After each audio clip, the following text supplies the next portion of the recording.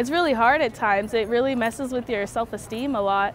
Children growing up in the foster care system face challenges that most of us thankfully never have to deal with. And that includes getting a quality education.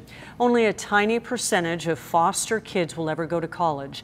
In a story that's positively San Diego, 10 News reporter Jeff Lasky visits a local organization that tries to provide a support structure for those children that are growing up without. I love being an Aztec. Tiffany Hamilton feels right at home walking across the San Diego State campus. She's a senior, and she's loved every minute. It's given me an experience that I never thought I would have. It's definitely shaped me into who I'm becoming, and I really like that person. Talking with Tiffany, she has a comfort level and a confidence that radiates. A far cry from where she was just a few years ago, bouncing from home to home in San Diego's foster care system. I think about that often, really. Sorry, I don't want to get emotional, but Tiffany and her 5 siblings were raised by a single mother who fell into drugs and a series of abusive relationships. When they went into the foster system, the family was split up, and just a few years later, Tiffany's mother died.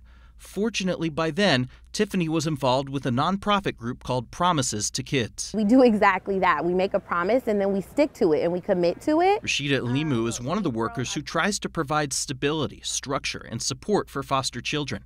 They tutor, help with supplies, even guide kids through the college process. Most of all, they just try to be there, a consistency many foster kids have never had.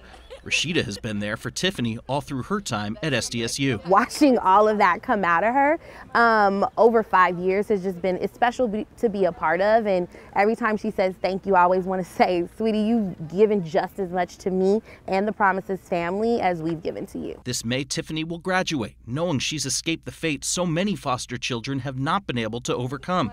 And as she takes that last walk to get her diploma, she knows she'll be thinking about her mother. I feel like I know. I can hear her tell me, I'm beyond proud of you, beyond what she could put into words. At San Diego State, Jeff Lasky, 10 News. We're all proud of you. And Tiffany now serves as a mentor for other foster children who are starting college. She encourages people to volunteer their time to help, just as others helped her. We put a link to the Promises2Kids website in this story on 10news.com. And we want to hear from you. What is a positively San Diego story that you've seen you think we need to know about? Email us at tips@10news.com.